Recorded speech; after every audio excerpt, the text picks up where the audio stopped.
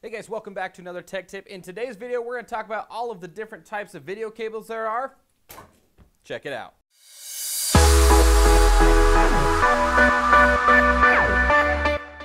So 3 different types of cables that we're going to look at. We're going to look at DVI cables, VGA cables, and then of course HDMI cables. They all have their pros and cons. We're going to start with the DVI cables. Now there's a couple different types of DVIs.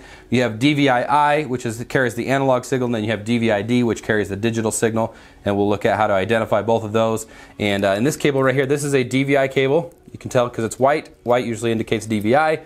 And then if you look real close right here, there's a line right there.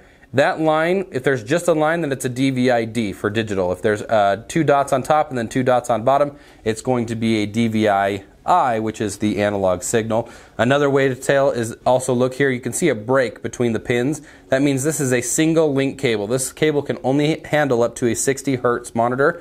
If there's multiple pins and there's a straight row of pins, like for example, I have 144 hertz monitors at home, I have to have what they call a dual link DVI cable, and that means it's a full row of pins right there on the bottom. So that's a good way to tell a DVI. This is your modern day cable for any type of displays. So an HDMI and this cable actually share the same signal. The only difference between these two is HDMI actually carries the audio with it. We'll look at that in just a moment here.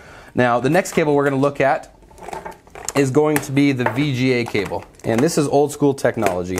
VGA has been around for a long time. It's a 15-pin cable. It's blue. You've probably seen it on a lot of older monitors, projectors, things like that. You can tell, like I said, it's got 15 rows. I know it's really hard to see, but it's got 3 rows of 5 pins, indicating that this is old school. This cable has been replaced with HDMI and the DVI cables as well. So last one we're going to look at is the HDMI, and this is a perfect example because this is actually an HDMI to DVI adapter. Now HDMI of course goes from HDMI to HDMI. The difference between the HDMI and the DVI is the HD cable just carries the audio signal. That's really the only difference between the two.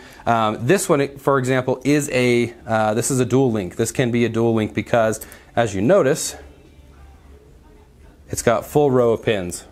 So it's a DVI-D because there's only a line. There's no pins on top or bottom of that line. And then you can also see it's got a full row of pins, which means this is a dual link system.